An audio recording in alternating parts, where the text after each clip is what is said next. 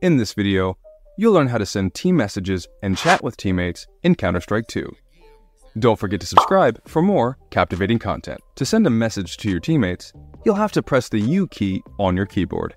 It will open up the text box. Now, simply type any message you want to send to your team. This can be a strategy call or a question.